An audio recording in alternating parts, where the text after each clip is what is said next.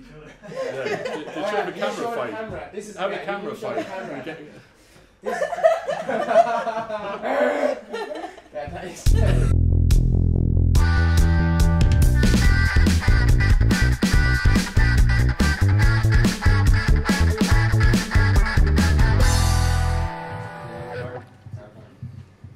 Welcome back to Everything from Nothing, Ireland's most heartwarming podcast / weekly experience, where we film this in the Green Sheep, which is a lovely cafe in Thurles. If you're from Thurles, definitely come to the Green Sheep, buy some food. Definitely buy food. Lucy puts her heart into the food. I don't know if that comes across weird because it's not kind of her organ she puts into it, but kind of more of a symbol. Like she puts her heart into the food. Like, yeah. So definitely come to the Green Sheep in Thurles. Yeah, today we're joined by Peter Ryan, who who's from Thurles, aka what's Thurles? Oh yeah, aka Thurles is also known as Wholesome Hollywood now. That's okay, right, that's good. Hollywood, yeah. Very good. But yeah, we're joined by Peter Ryan, who has a very inspiring story, which we're going to get into. I suppose you want to start with kind of your main story from what happened in 2010. Oh, kablamo. Hugh quick synopsis. Right. Mine is synopsis. Yeah. Hugh told me avoid this like the plague. I know there's plenty. It's well versed at this stage, but yeah. So look, it's actually 10-year anniversary now this next month, but perfectly normal life, doing all the same things. Thurles CBS, hurling, how are you getting on, all that kind of jazz. Left school, driving my car, working in construction. Thought it was really cool, and yeah, at the start of that year I got an eye condition called Leber's Hereditary Optic Neuropathy, which essentially takes 80 to 90% your vision, like, so that all happened over the space of about 14 months, so crazy, and yeah, then sure, look, here I am 10 years later, so the proof is it's not terminal, but there was a lot of ups and downs in that middle part anyway, and probably took me 3-4 years to actually get my shit together and get my head around it, and yeah, but look, we're at the other side of it, and things are good, thankfully. Yeah, and you're entered in. You were in Rio in 2016 was Rio. Yeah, 2016. So I obviously gave up sport initially. I had a big GA background in soccer, and they were my main two sports, and give them up early doors, had to, and I actually didn't think sport was something I'd be ever doing again, or was for me. Like, it was kind of, it just went into this list of things that you can't do, and like I said, I was kind of shedding a lot of who I was and learning new things, but yeah, I suppose. Remember, that blew my mind. I was watching another interview with you, like can't remember who did the interview now. It was like a piece kind of about you, and you said that about felt like you were shedding a part of your life, like when you kind of had to which really hit me, and I think like I do definitely think people take for granted what they can do, because that, like when you were saying you were like kind of doing things, it was very like I suppose like your kind of average stuff and stuff, and I think people take that for granted. To tell you, like, the gratitude, appreciation, like, they're words that are like screaming out at me still, because like it was laissez. Look, there's two ways of looking at it. Like, one, you're 18, 19, 20, you're supposed to be carefree, and I definitely didn't have any like structure or 5-year plans going on, like, but the other side is, and that's grand, but like I didn't appreciate what I did have, and it took that old adage of until it was gone before I actually figured out. And like you said, I don't miss. Like, I've done some cool things as a sighted, able-bodied person, like Crow Park, this, that, the other, or whatever, like, but it's actually simplicity you miss, and that's something that, like, kind of resonates with me still, like, so, yeah, I try and live that way and just get on with it and make the most of it, but, I suppose, to bring it back to the games, like, sport, I thought was gone, and I like, after a bit of counselling and a lot of other stuff, I just needed to get back into sport, simple as, and, started cycling, and the thing just snowballed, really. Like, that was the start of 2013, and by 2016 I was at the games in Rio, so it was a crazy 6 years or 3 years. And it's cycling you're doing in Rio?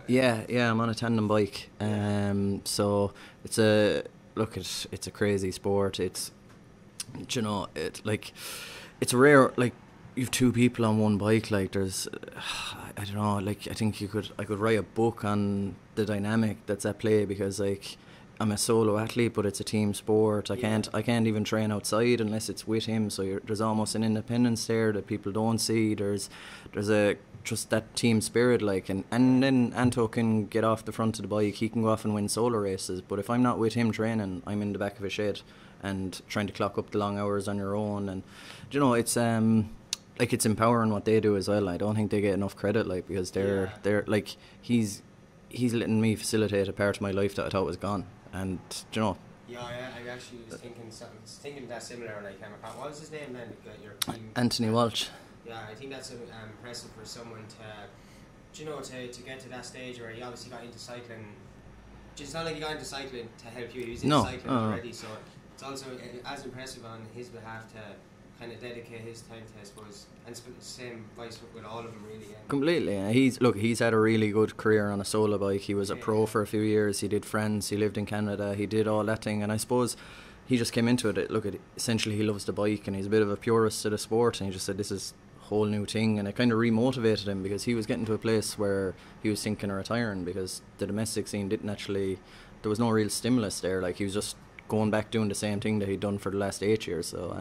So like, he's reinvigorated as well, and he's saying, look, it's a nice way to round out my career, why not? Had he been doing tandem work already? No. He gave a look at it about 7 years ago. So he actually came to the sport late. I was telling you about, like, he did King's Inn and whatever. Like, he was a good footballer, but he started cycling, and kind of on his upward trajectory, he did a bit of the stuff with the Irish team. I think it's 7-8 years ago.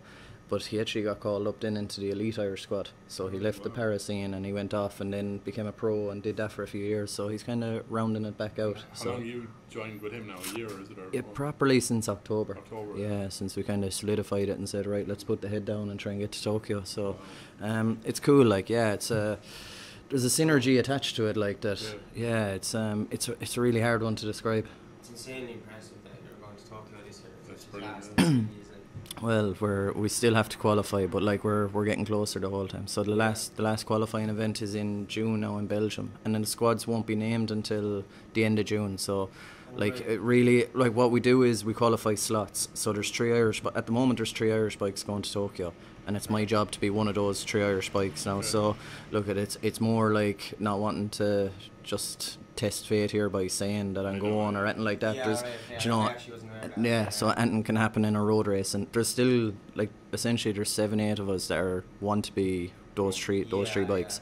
So, like, in fairness, it's mad competitive. Like, since the games in London, the standard has just went through the roof. Like, it's a tough sport, isn't it? It is, like, because I tell you, I came from team sports as well, and it's an individual thing. Like, and you see me, like, you know, down here a bit or whatever. Like, but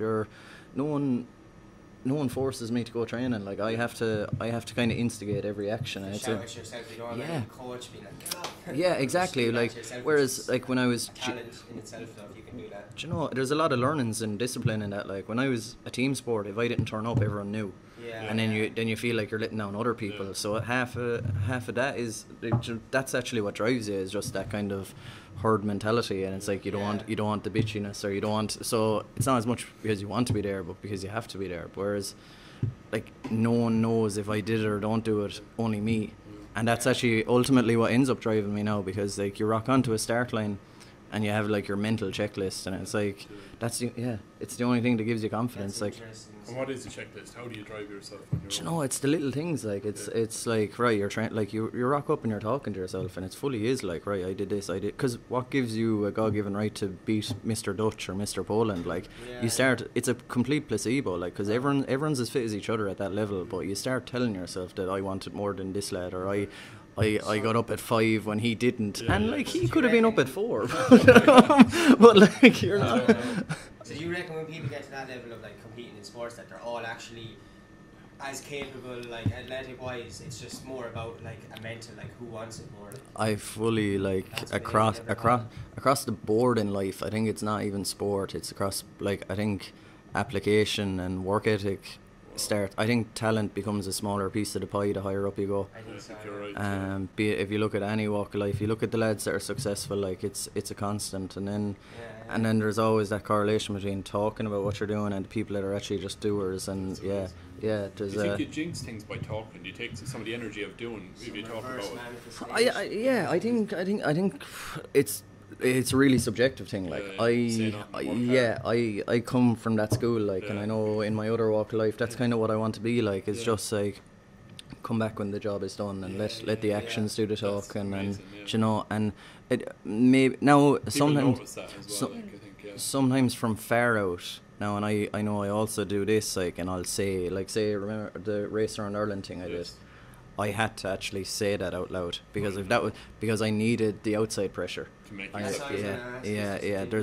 There's lines to trade, and I know this is a bit contradictory, like, but like say with the race around Ireland, I was only competing against myself. But like say in a race, I won't ever shout my mouth off because one, like, it's disrespect. But whatever, you know, like I have my own internal motivators. But I do think like sometimes saying a thing to someone else, like it can be just to keep that accountability, like, oh, there's no point in telling you I'm learning Spanish, and then like if I did that, it's because I want you to ask in 3 months' time how's the Spanish coming on, like but if no, but not in Spanish now. I kind of. Can you say a few words first? See. No, not Spanish, but how you cycle?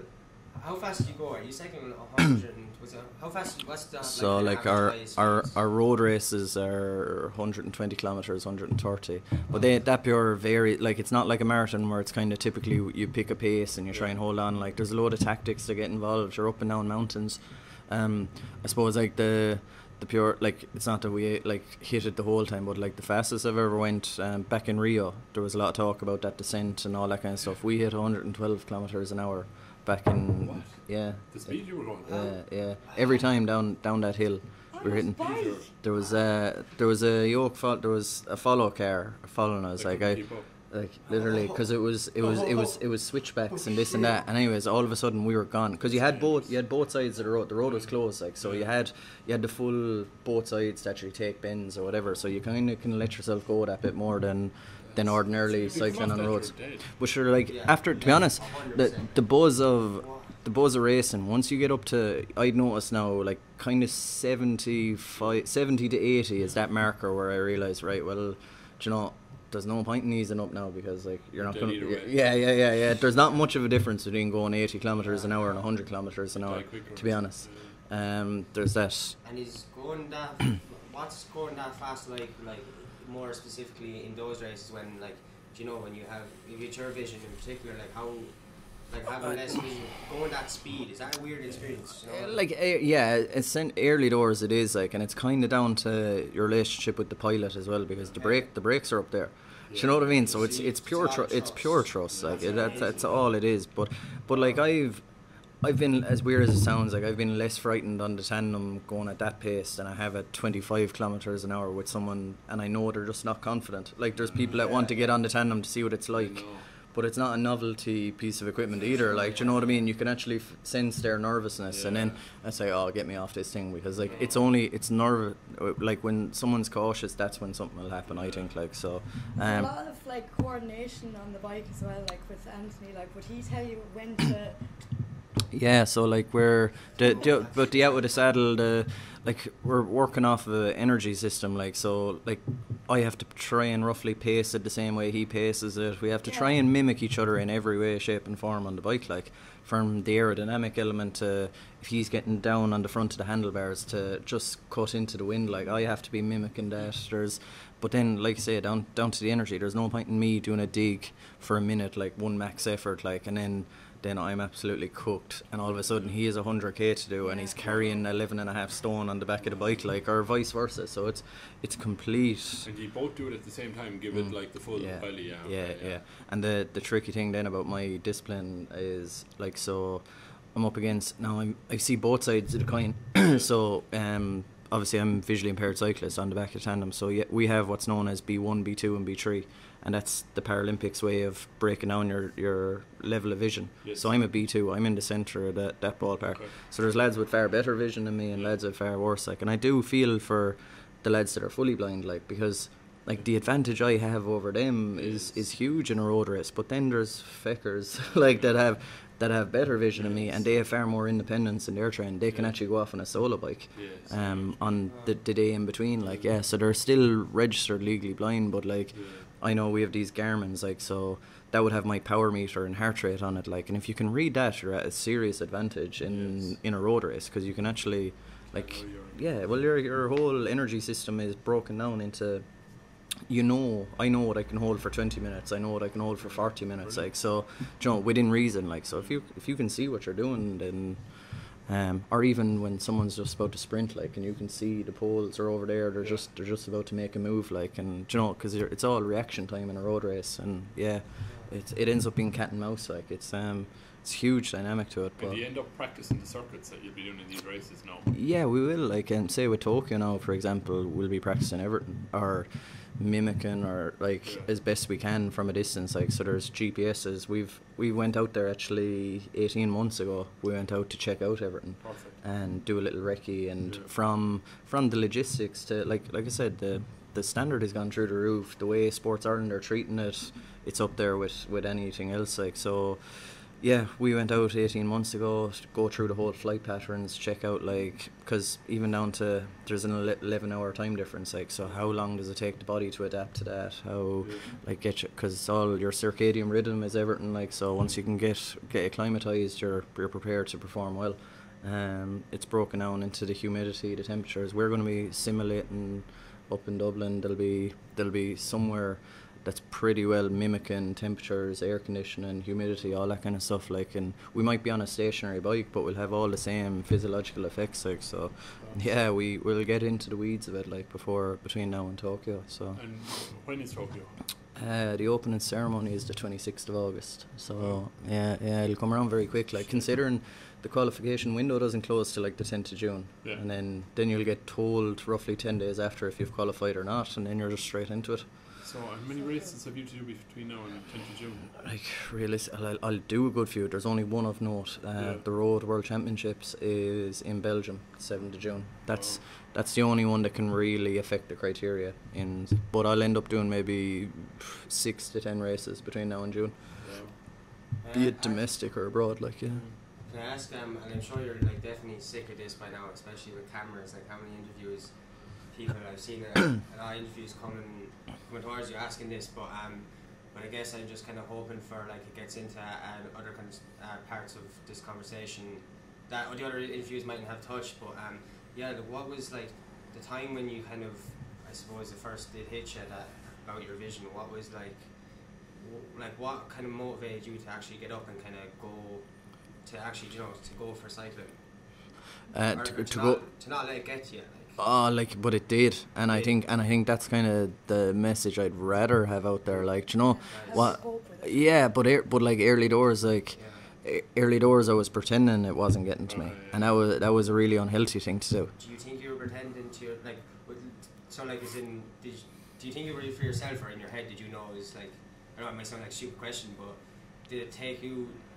Was that, so you're talking about externally, like what you showed to other people? Yeah, I think so. Like, it's that veneer, the facade. It's like, because it was new, it was local news. It was like the common, well, how are you getting on, and like, local boy, local news, isn't it? And I think, look at it, and obviously there was an element of it to like fake it till you make it. I think with myself, like, I don't know how much of anything I did was conscious decisions at the time. Like, I do know, and I definitely said it before in interviews about, like, my folks crying in the room and I wasn't crying, and that kind of became a mantra for, like, if you don't cry, they're not allowed to cry. And I kind of tried to own it, that if I'm Mr. B, exactly, if I'm okay, then everyone else has to be okay, because I knew it was affecting other people. But then bit by bit, I just started, like, I suppose there's only so long you can do that with a facade or a front, and it is, because, like, my condition was, I was losing it gradually, so it wasn't like a one slap to the back of the head and I've lost 90% of my vision. It was going gradually, so, like, week by week, month by month, there was new things happening, and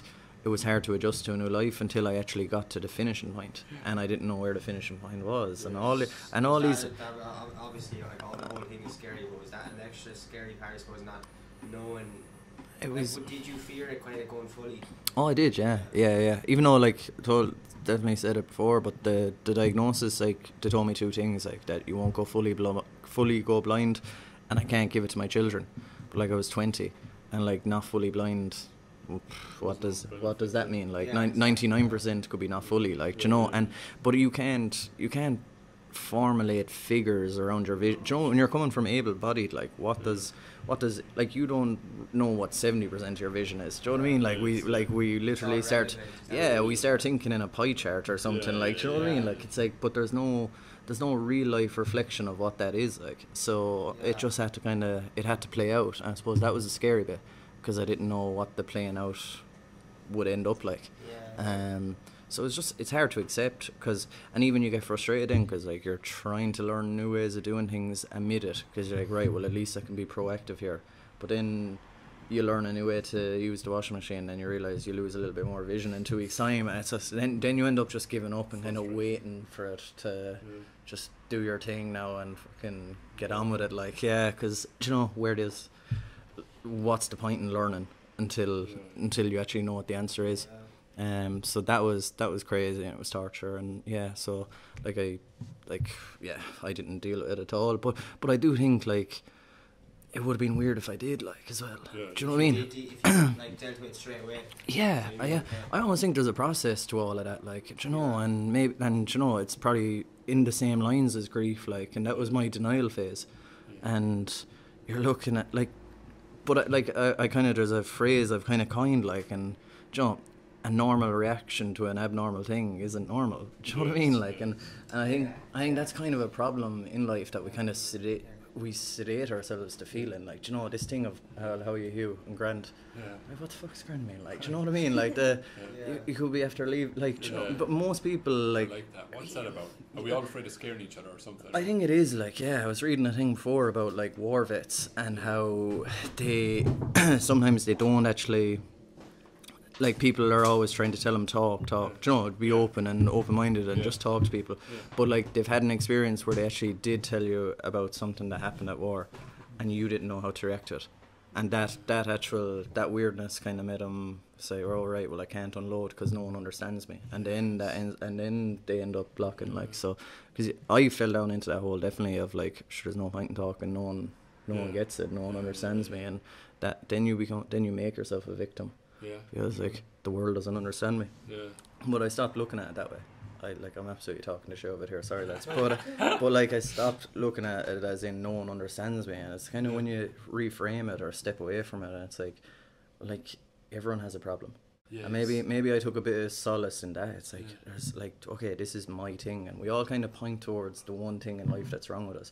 So it didn't matter what happened on a day-to-day basis with me, like, and it might have nothing to do with my vision, like, you know, granted, if I bang my head, there's a chance that that's because of my vision, but like, guaranteed, you bang your head in life, so like, do you know what I mean? But I have to make it about my vision, do you know what I mean? So I had to step away from that and that whole victimized thing, like, and just realize, like, you know, there's not a house in the country that doesn't have a story or something wrong with, you know, the uncle or the sister. Do you know what I mean? Like, there's no one gets away with it. Like, there's literally nothing worse than the quote. I think it's the most harmful and most unnecessary quote, and most common quote is the or not even quote, it's just a saying that everyone's saying. It's definitely embedded in the Irish psyche of you can't have it bad because someone else has it worse. You know that whole thing, like not eating all your food because you're starving children. That's more Irish thing. Maybe that makes sense.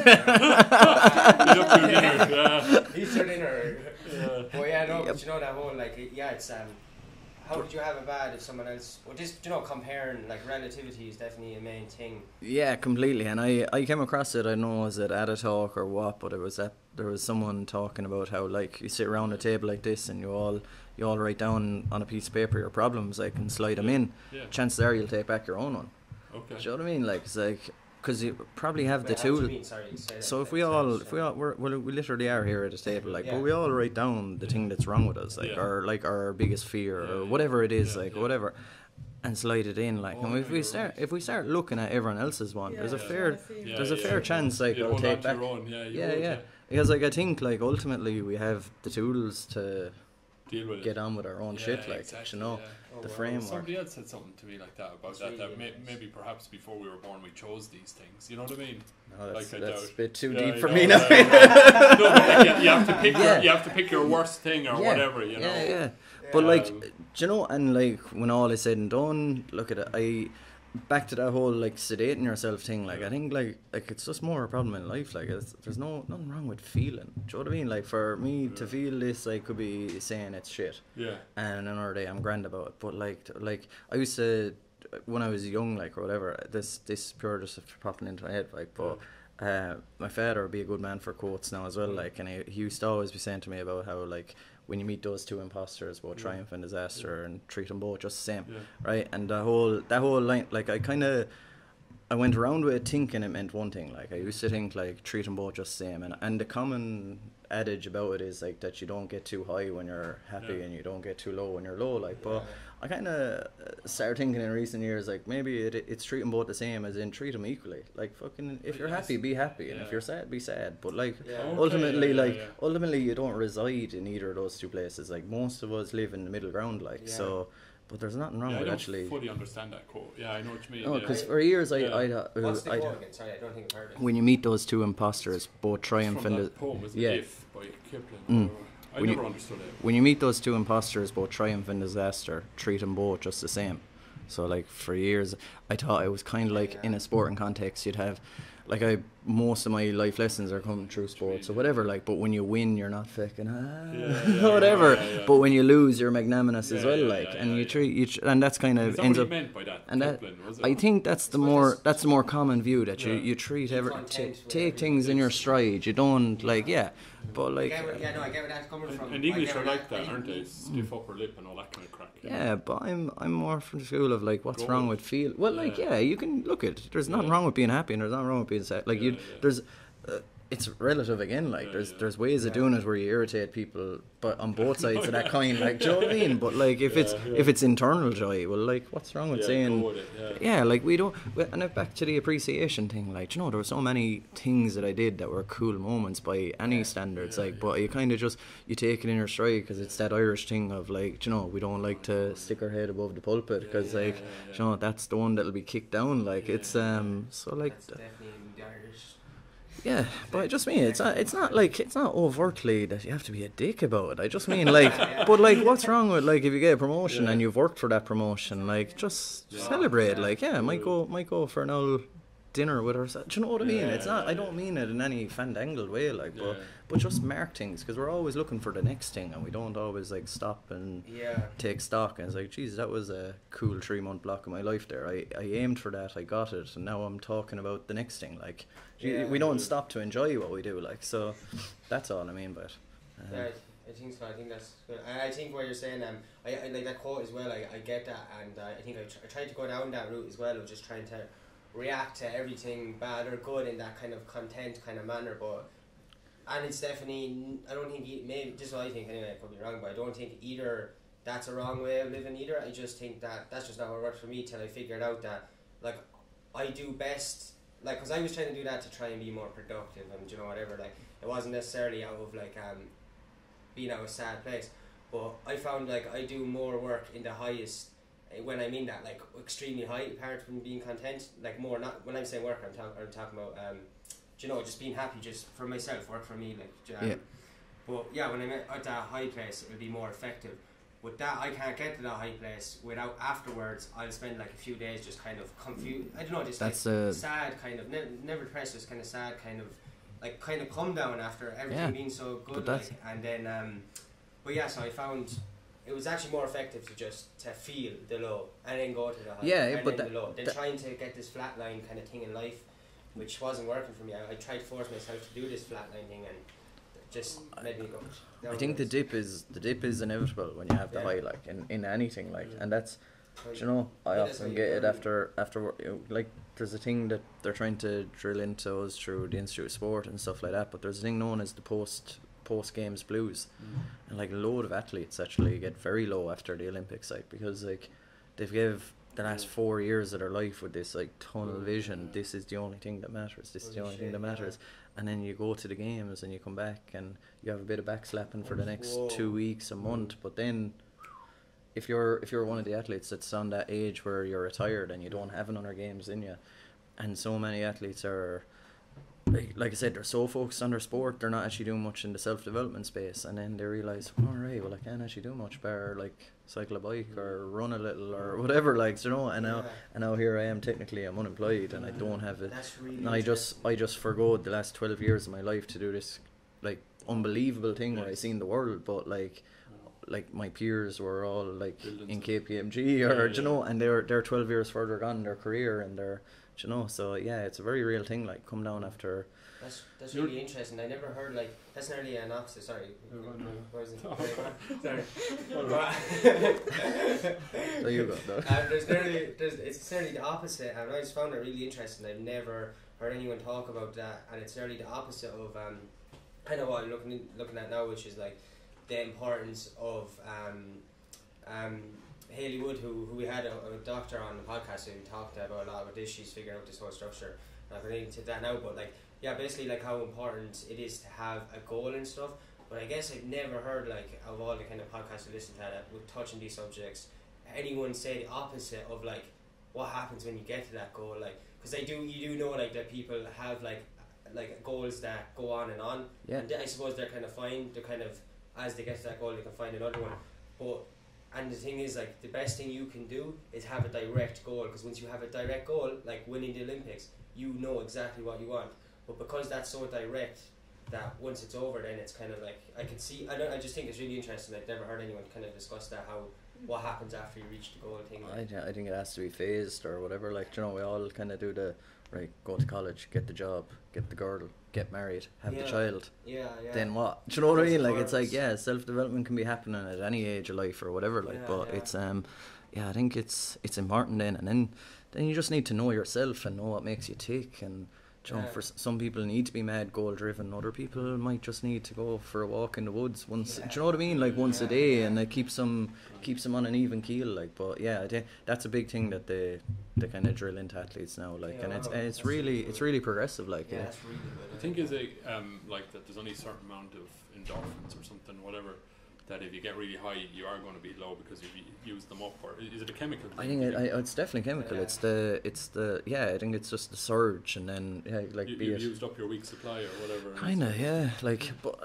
But then like even the subconscious, like you're like, I know sometimes it happens to me with like a world championships or whatever. Like you're all of a sudden I could be walking around town and people are like from 3 months out. Like say this race now in June, and I'm only just back from Toronto. I had a big race there 2 weeks ago. But since I got back, like I must have told maybe 200 people that have asked me about cycling, blah blah, and I'm there saying, oh yeah, no, next big race is June, like, and all of a sudden it's in the subconscious. It's in the subconscious. Do you know what I mean? I think that's where nerves even start coming from. Is the fact that like I've drilled this into myself, like this is a big race, this is a big race, and then like you make it a thing that's a date. There's a line in the sand, and you know.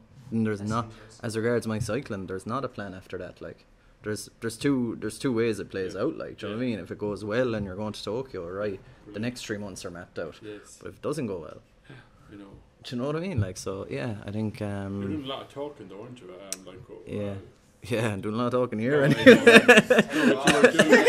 You were doing professional talks and stuff.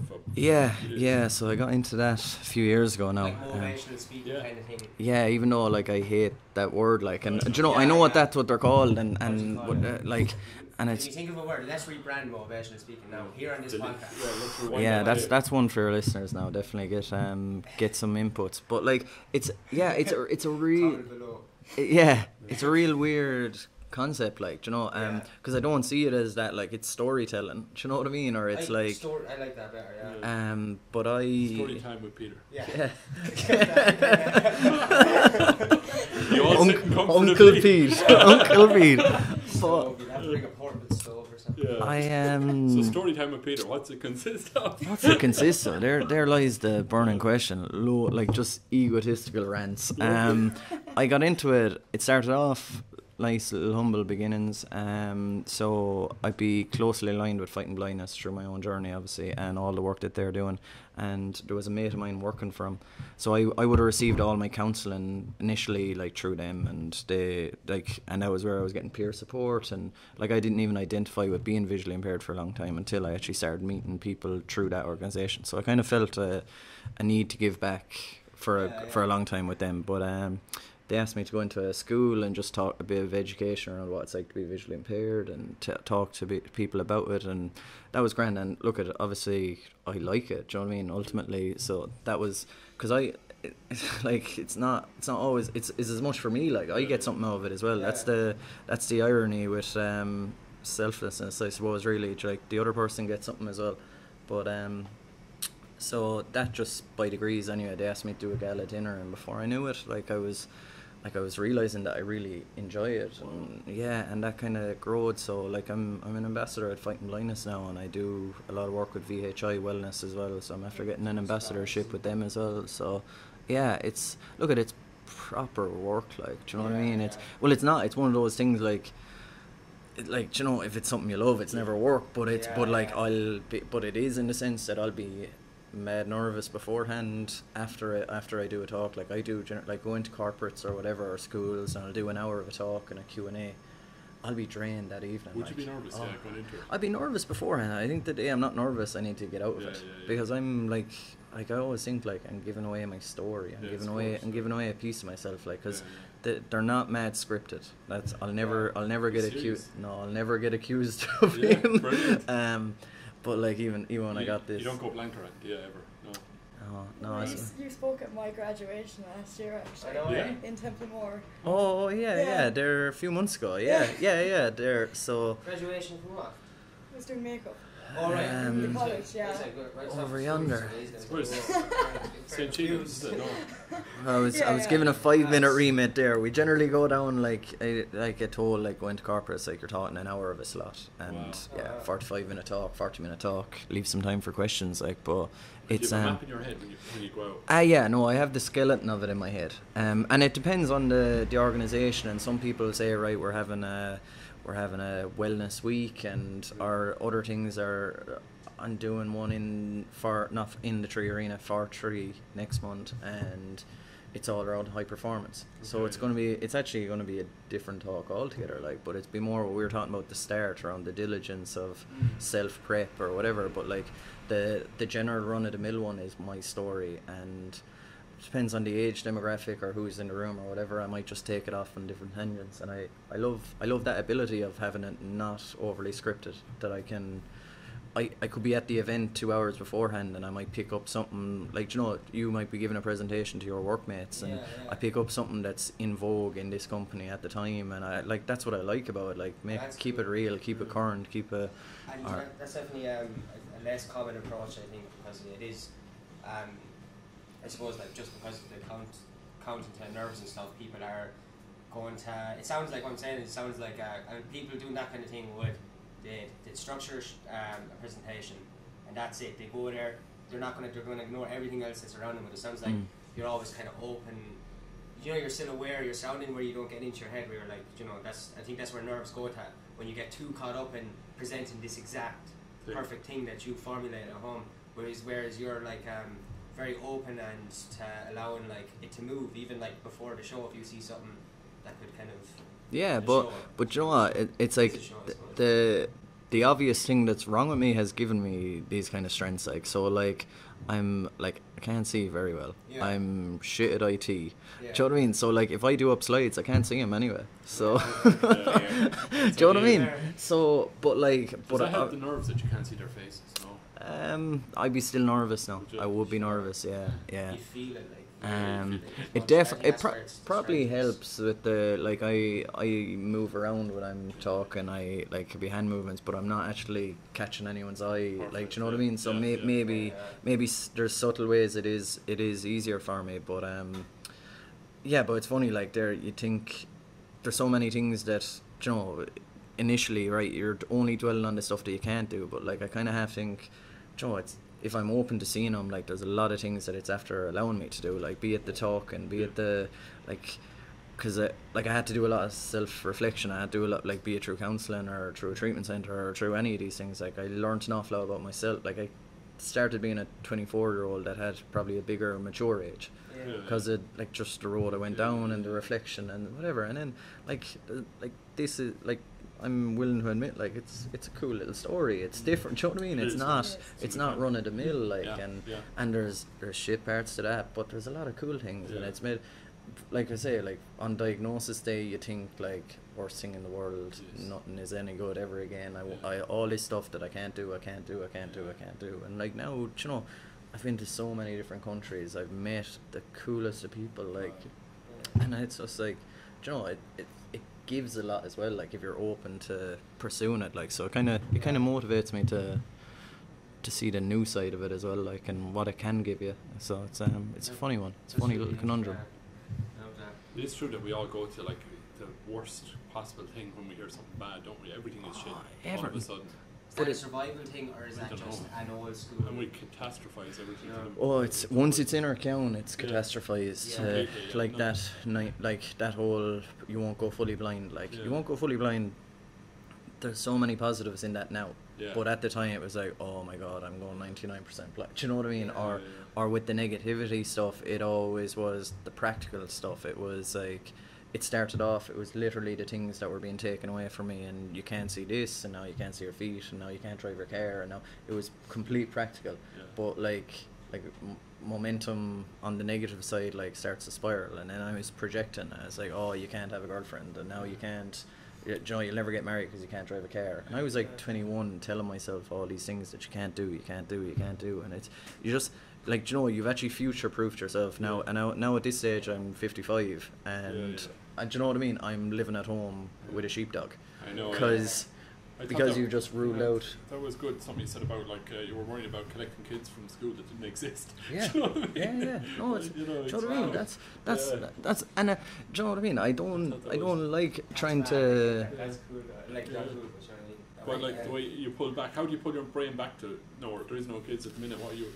You know what I Like mean? it is more long the term. day to day and the Yeah, buzz get of into it. the Like moment. yeah. Like I have my goals and I have plans, and Yeah. I think it's nice to challenge yourself as well. Like that whole buzz of do something you never thought you could do, or whatever it is. Like, you know, it's not always, you know, even going surfing with yourself. Yeah, Like that's yeah. definitely not the Yeah. visually impaired stereotype. No. Like, you know, but it I was a. remember that. Yeah. Like, Yeah, what the hell? but it was a nice little challenge, and there's a Yeah. load of, like, I don't like the beach, being visually impaired. Like, you've no concept of, like, Remember I once kept I'm asking- in the water, like, Yeah. and I come yeah. out, like, if Yeah. you know yourself, anyone drifts down Yeah, 20 you yards can't, down the yeah, beach, wow. like, He was flying it out the but I do it, but it's complete bluffing and hoping that things will just I work. kept asking out. you- Like, I kept- it's you not just like. forget he can't see. Yeah. But I was saying, is this a good way of? And you were like, I'm not the best person to. I love how involved you made me feel, but I just drifting on the board and wait that someone says, right, go. But that's the thing, because if you start telling yourself like what you can't do, like that list doesn't stop either. So Yeah. like, right, there's things that make no sense for me to do, but I'll try them, like, or I'll just try and enjoy them the same. Because literally down to watching the telly in my sitting room with the lads, like, sure, if I want to go down that negative road, it's like, oh, I'm not watching this because I can't see it. I know. Yeah. It's like, where does that stop? Yeah, Like, yeah, do you know, so sometimes, right, and I might be ticketed and I'll sit down and it's like, oh, this is very much, like, I went to 2 films lately. I went to, like, to the cinema. I went to The Joker and I went to 1917. Well, 1917 is all visual, like, it's Okay. all that cinematic rats and faces, and you know, and I hated it, but it's the normal thing to do, to just go yeah, and just get over myself. Yeah, And yeah, it's yeah. not, because I'm kind of half afraid of, oh, I'm not doing that because I'm like, if I Yeah. kind of, that's a slippery road to go down, is the way I see it. So like, so just do it. But it and depends get on the on film with it. as well, doesn't it? Whether it's going to be good for Completely. you or not. If it's a Yeah. dialogue, like, I like Yeah. going to comedy gigs. Yeah, Do you know what I mean? perfect, I yeah. don't like Yeah. going to as many. I don't like going to as many concerts. Yeah. Like, do you know, but because you just get lost in the crowds, and Yeah, it's yeah, not yeah, it's yeah. not a cool place. But I will go to them. Yeah. But like, I'm not openly seeking them out either. I just try and keep the normality in my Yeah, life. yeah. Like, Can I ask, and this this could be like an ignorant question, because I know you can't never, like, none of us will ever be able to kind of sort of see what you see, and I throw that whole, this is kind of a silly question really to ask, but You're gonna do it anyway. No, I'm gonna change in a way that, like, so yeah, when people ask that, you know, like, they ask what's it like to be able to see the way you see, but I'm more curious about, like, colour. Like, I'm curious, like, is colour affected by it? Like, is it, like finite colors. Like, yeah, I'm not gonna be. like, did the colours become less vibrant? Yeah, 100%. Like, but like, you kind of, I'll need so I only have like about a meter of a radius, like that's my world. But like even within that, because I have no central vision, I can't see what I'm looking at. Like so, I like it's only peripheral that I have.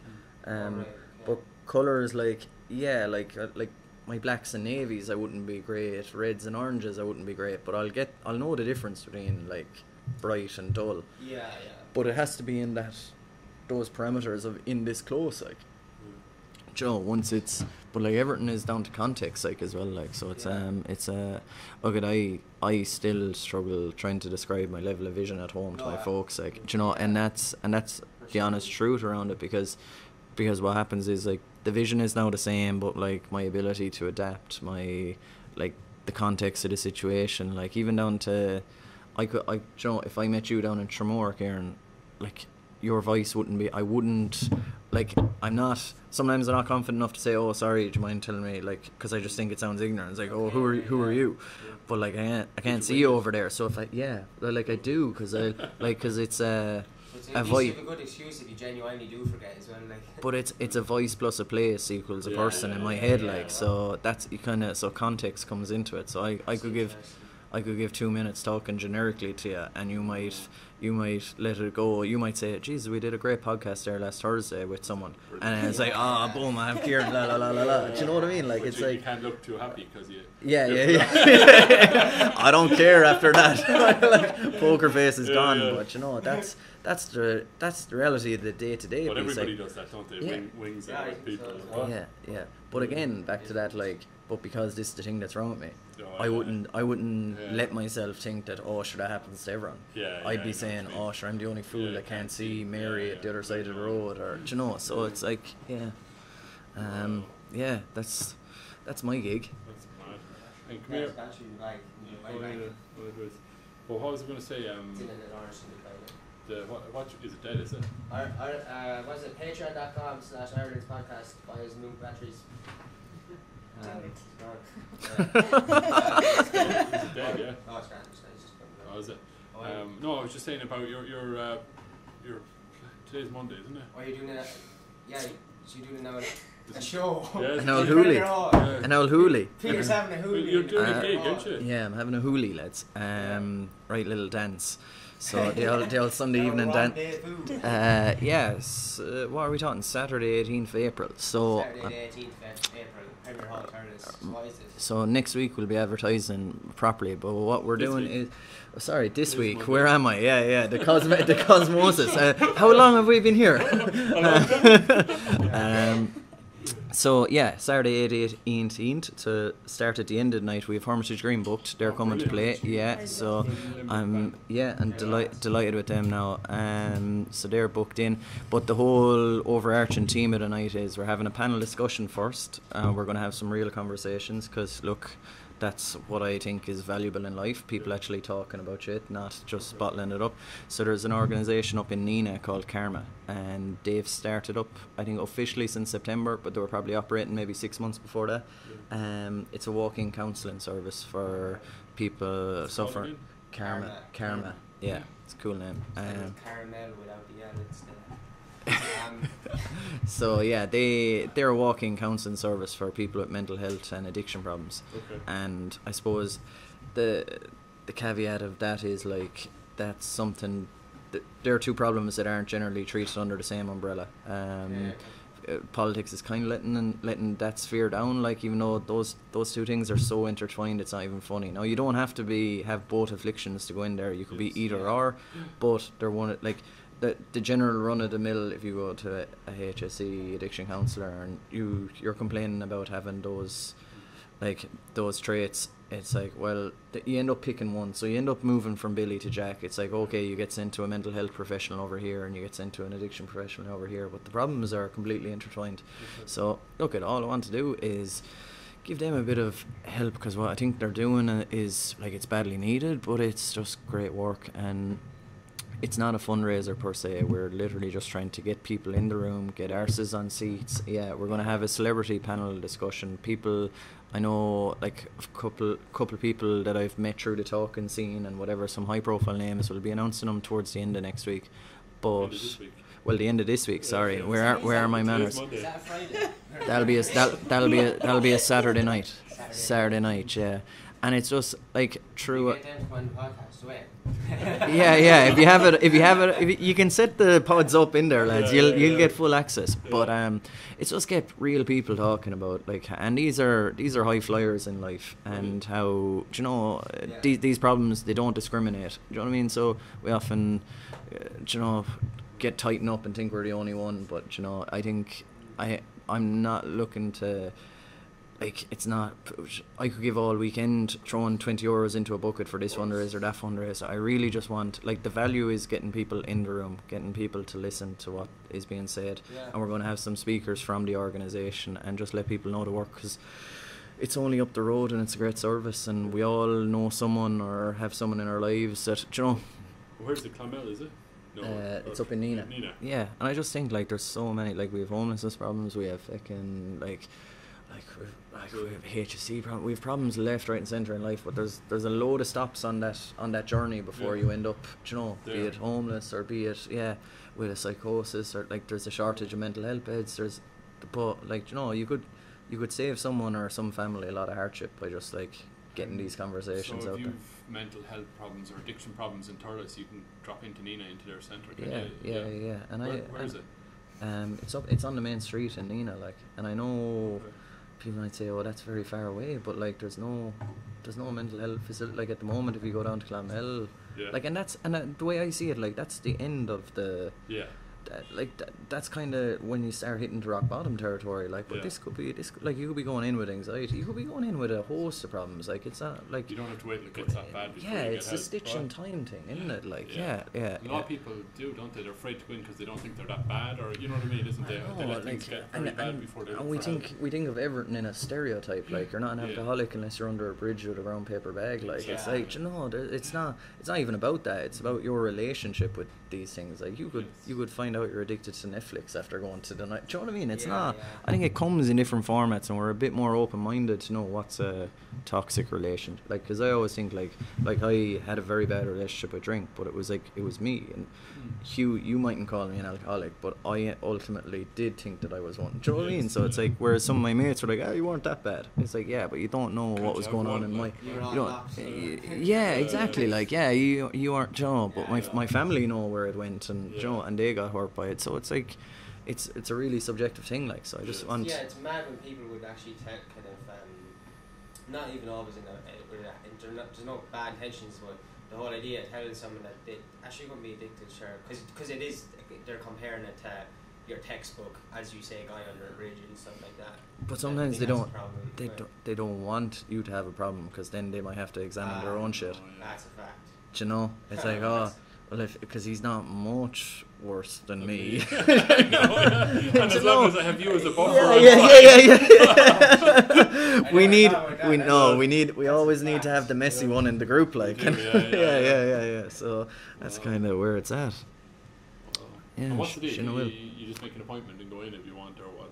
It's walk in, but no, they end up, like, obviously, look at, they're struggling financially as well, so they have to put a bit of structure around their week and around opening hours when they've group sessions and one-on-one sessions, like, so it's go up there, walk in, meet someone. They won't send you away, that's one thing for sure. And it's like but alcohol and drugs and whatever. It's just mental health and addiction. Yes. Yeah. But it doesn't matter what kind of addiction you have. No. Any problem. So look, like I said, we're looking to have a good night, and not we're not looking to bum anyone out. Like, we're looking to have real conversations. I have a cool MC got for it. Will there be a bar there? There actually will be. There will be, and I as hypocritical as it sounds, and bags of ketamine. But it's a major session. Gets lost, yeah. So it could get messy. Yeah, we'll have it all there. Yeah. But there's no point in it's not a teetotal night. Like, exactly, I think I'm only going to put people off by doing that. Like, it's you're right. And it's not everyone has a bad relationship with alcohol. Do you know what I mean? Like, so it's and it's not going to be honing in on any of those things. It's going to be entertaining, but there'll be a bit of authenticity, I suppose, to it, that, you know. It's kind of like how people. Sorry, what? Oh no, go on. No. Hermitage Green. Oh, they're brilliant, aren't they? Yeah. So good. It's kind of like setting up an intervention for a friend, but you invite him over. He's like, "Coming over for a drink," and then all of a sudden, Yeah. it's like, But that's what- drinks in the Premier Hall, and you get there, you're like, But "Let's like- talk about drinking." But But But genuinely, like that's why, like I have Hermitage Green playing. Like I want to have something for everyone in the audience. Yeah, Like yeah, you know, sure. from the speakers. Some people will go just because Hermitage Green are there. You know Yeah. what I mean, and I knew that. Like Yeah. I kind of want them going for a bit of fun, but actually go home with a bit of value. Yeah. Do you know what I mean? It's not the sort of thing where I say, oh, we're going to go because we're going to learn so much about X, Y, and Z. That generally is, You're dead right. it's not the makings of why people say, do you want to go out Yeah. on Saturday night? Yeah. Do you know what I mean? But they will say, let's go to Hermitage Green. And if Yeah. they go home with the value, that's what I want. Like, so. I think that's the best way to get value across is by like doing something entertaining. Like it's like, so you watch like interviews and stuff, like that's kind of what we're trying to do with the podcast, is try and become as entertaining as we can and get comfortable in some cameras, just so we can provide entertainment and then the value, because people will stick with the value when they're entertained at the same time. Like if you set up that gig and there was no drink and it was just Hermitage Green and everyone's sitting down, like it's going to be kind of like a loud game of bingo or something, you know. You're not going to want that. Completely, like. Yeah, you're doing the right thing there. I think so. Look at, and as well, like we need to bring a bit of life in around the town and have events, like, so yeah, cool. Hey, do you describe wholesome Hollywood in one word? No, 3 words. Humbling has to. I'm not use that word. I'm not allowed to. Fair enough.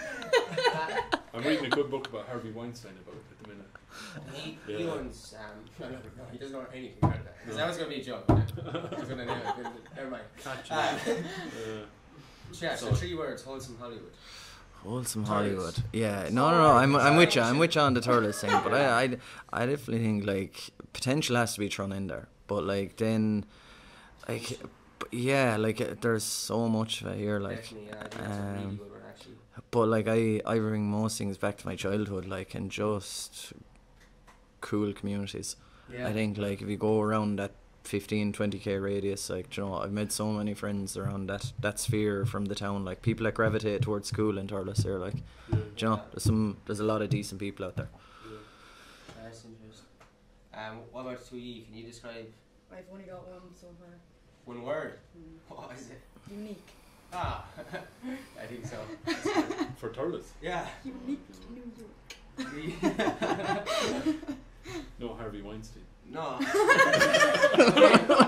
When I say the reason it's not just called Hollywood, it's called wholesome Hollywood, because there's no Harvey Weinstein, there's no pretentiousness, and there's no, there's a bit of pretentiousness, there's no plastic surgery. That's what I mean by wholesome True. Hollywood. Yeah, So, yeah. There you go. Wholesome Hollywood, one word. No, I have no idea. I'm No. Pantry. No. Oh, yeah, that's why Dungarvan, Where's Andrew? Dungarvan Look is. at your man jumping up in the bin. You see, you don't get that in Hollywood. No, you don't. Yeah, well done. Bit of community skills. And the way tell them to come in. Well, yeah, I think we're going to finish up, man. Yeah, I really appreciate you sharing your story, and I'm sure you're sick of people asking you the story, but hopefully it'll help. It'll definitely help someone that's listening to, I suppose, definitely be more motivated and Keep going. keep going.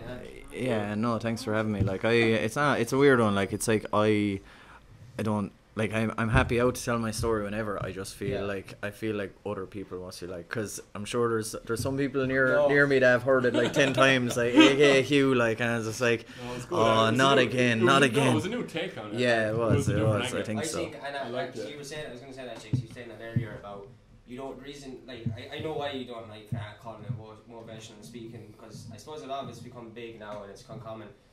And I think the reason you might like it is because there's so much bullshit, like people bullshitting. And I promise you, and I was like really felt this watching one interview in particular, is that I wouldn't worry in your sake of talking too much or anything like that, or, you know, saying your story too much, because you really don't give off that. You don't present that at all. Like, you can genuinely feel. I'm not just saying that to be nice either. You just.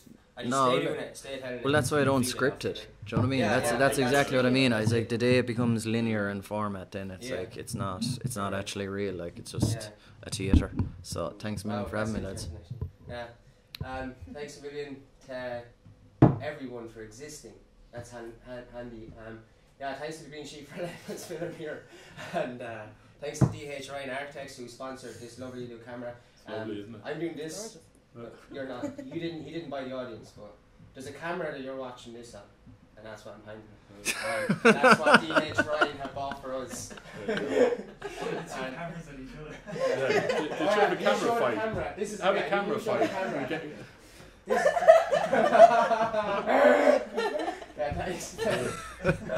Thanks to DH Ryan Architects from Thurles for sponsoring us that great equipment, and yeah, we're working on getting new audio equipment. I actually think this wasn't recording the whole time, I so just noticed hopefully, but the other one is grand. It'll work. Never mind. So we'll have. So we'll start again, yeah? No, but that's recording. It's grand. It's on. Don't worry about it. Yeah, but we're getting new audio equipment in the next few weeks, and you're going to see Ireland's most loquacious podcast. Loquacious. What does that mean? Talkative. Oh. Talkative. Yeah, Ireland's most loquacious. Loquacious. Most. What else? This is like Sesame Street. Every week I learn a new word, and I have to look it up when we leave. Welcome back to Ireland's most extra linguistical podcast in the world. No, we'll see you next week. Bye. Kablamo. Sesame Street. Ireland's most Sesame